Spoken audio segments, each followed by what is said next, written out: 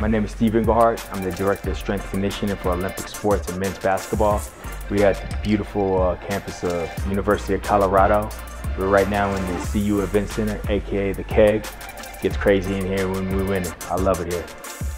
When you first hear about KINEXON, all you think about is the NBA. And everybody that sits in my office when we're doing a recruiting process, or coach's office, they always say their dream is to play in the NBA. That is, my dream is where I'm sitting, where I'm standing right now. I always wanted to be a strength and conditioning coach for basketball, right? When you have the world's best league of basketball, the NBA, and they use KINEXON, there's no better recruiting tool than that.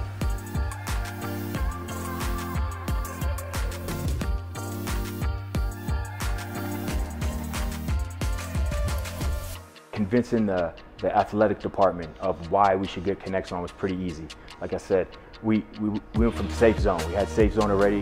Everybody was used to it, so all we had to do was transition over to performance. It was super easy. We sent in the tags, they sent them back. We're using it the next day. The biggest takeaway was the athletic department knew how important KINEXON was to me, to Adam Ringler, and to our staff to know what are we trying to do here. We're trying to keep our players playing at their optimal level, as well as being able to last the whole season and knowing how hard is too hard.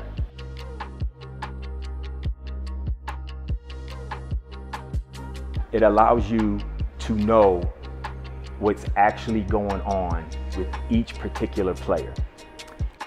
And if you don't have KINEXON, the limitations are you really don't know if you're right or wrong, right?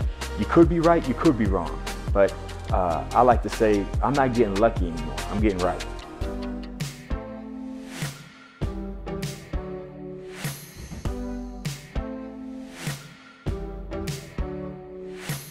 I think seeing KINEXON data after a game is huge, right? It allows you to know how hard certain players were playing this particular game. Evidently, it's going to be based on how we play. Obviously, we want to play in transition, we want to be fast. But I think at the end of the day, it allows us to take all the metrics from what we accumulated during the game and say, how are we going to get this player ready in a one-day rest to play again on a Saturday?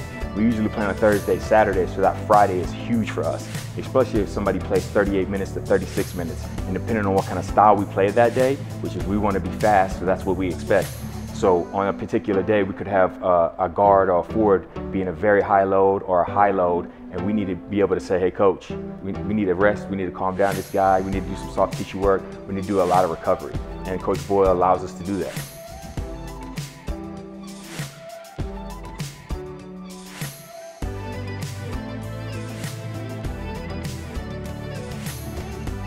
We had a particular player, 6'10". If you looked at his stat numbers, you would say, okay, he's not the fastest, he's not the quickest, but he's one of our best perimeter defenders. After a game, scrimmage actually, in October, he came up to me and said, Coach, I was gassed when I was playing defense out there. I need help. I sat him down, I pulled the last 2 weeks of practice of what on each drill, especially defensive drill. And I said, son, this is where you need to be. You're gonna be tired the first 2 days, 3 days, even the first week. You gotta fight through it. He was one of our best perimeter defenders this year. And why? Like I said, he wasn't the fastest, he wasn't the quickest. He actually worked on it on defense during practice, and we have the metrics to show him how he improved.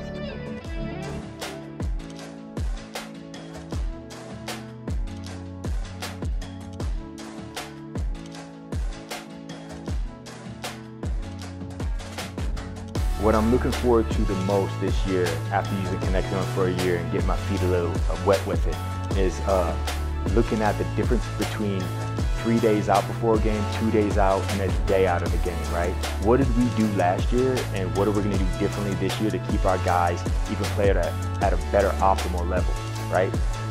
And I think that's where it's going to come in, especially during practices, knowing this is where they were last year and what happened to this year, right? And I think that's where it's going to help me tenfold.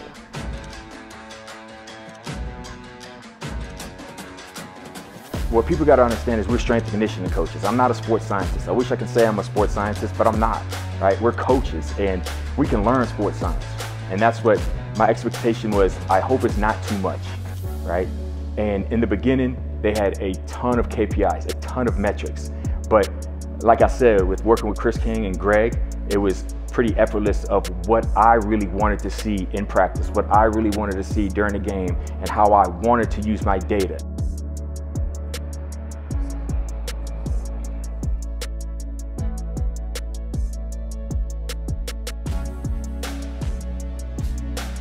Now, some people think I am a sports scientist, and I'm like, no, I'm still a coach. It's just simple to use, right? The metrics are very straightforward and tells you what you want to know. And like I tell coaches all the time, every coach has their own philosophy of what is their metric they want to look at for after a game, after a practice. Do you want to undulate practice? Do you not want to undulate practice, right? And KINEXON metrics are so easy to put that into an Excel format, to even put it in the KINEXON app. And once you have it, it's so easy to look at and know if you're doing it right or doing it wrong.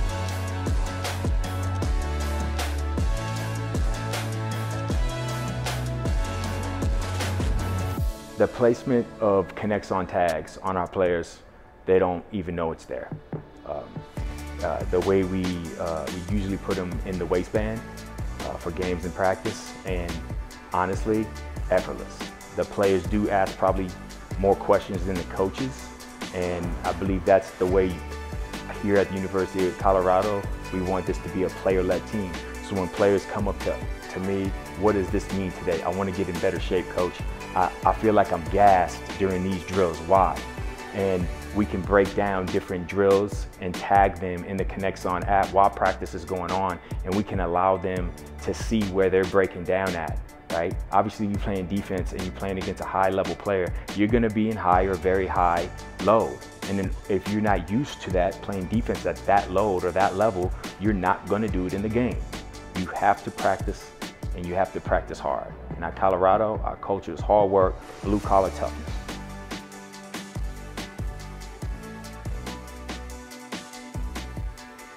Our job here is obviously to get bigger, stronger, faster, but one of our jobs as well is to teach these young men how to become men and how to win, right?